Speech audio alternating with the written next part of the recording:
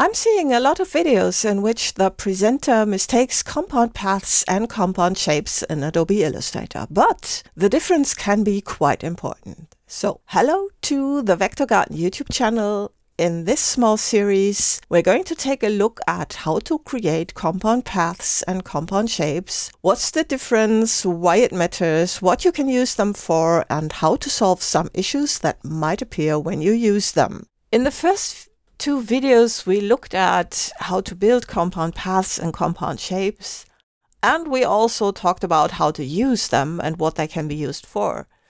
But now we're going to talk about how they build the visible shape. So let's draw this situation, and I'm going to draw another one, and let's make that in yellow. So we have this, and I'm going to make a duplicate. So when we make a compound path using the command here, or the shortcut, which is the 8, so I'm using Command 8, on Windows you use Control 8, then you get a hole. But when you move this outside, so I'm going to take the group selection tool and be very careful where to grab it and then move it, then you see I'm getting this overlap. So compound paths always have a kind of alternating fill and hole. So you cannot define this to punch in all kinds of situations. On the other hand, when you make this with the compound shape by holding down Alt and clicking here, then you actually define this as punching. And if you then later grab it and move it outside, then you see it will still punch. And if there's no shape, then also it won't create any other kind of mode. Let's undo this and let's use this one instead and move it outside.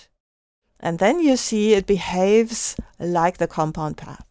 Now, in order to switch this, what you can do is hold down, I have this one selected, hold down Alt and then click on the other modes, and you see you get different kinds of results depending on where you click. With the compound paths, there's another thing. If I select this path here and then go to Object, Path, and reverse the direction, then you see it doesn't even punch a hole, not even where they overlap. Let's take a look at that. I'm going to select it. Let's go to Window Attributes, and there we have Overprint Fill. So what gives? You go into the menu and Show All, and then we have these 4 options that drive the compound path. So this is the fill rule, and currently it's set to non-zero winding, which is the more complex method. If we change this to even odd, then it works simple. So even odd means whenever there's an even number of shapes stacked onto each other, we will get a hole.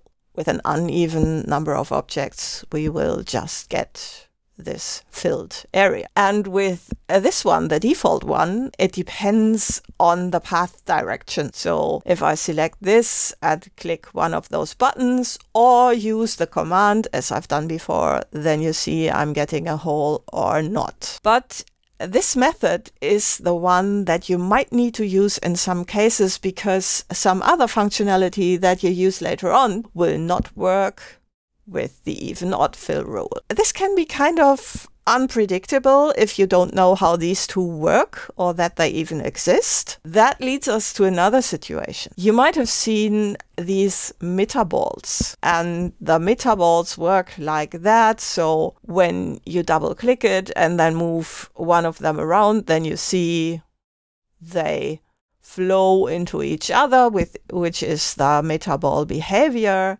which is quite nice. And then I'm doing it with this one, and again I have to be careful what I select, but you see I'm moving this one and there it overlaps. So again, this one is the compound path, which is how most tutorials teach that.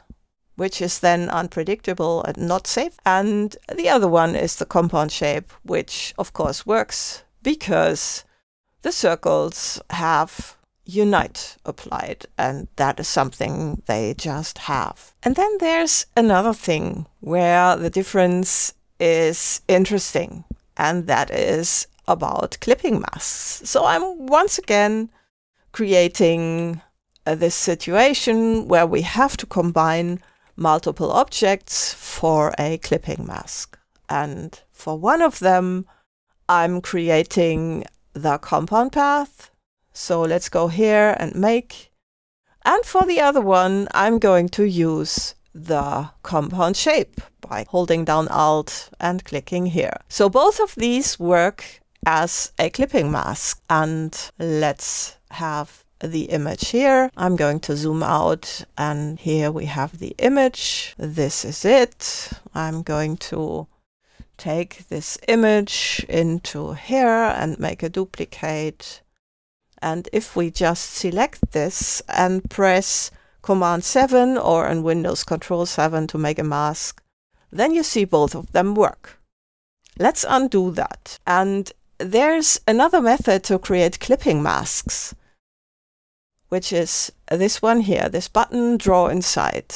I've made a video about that as well, so how to create clipping masks. If you want to watch that and see the difference between the methods, then I'm going to link it in the comments. We can select this one, which is the compound path, and you see the button is active. We can click it and we have the Draw Inside mode and can just take any kind of tool. So let's take the pencil tool and make a color here, and you see I can draw something and we get the mask like this. So I'm going to double click it to get out of there, select this one, and you see the button is not active.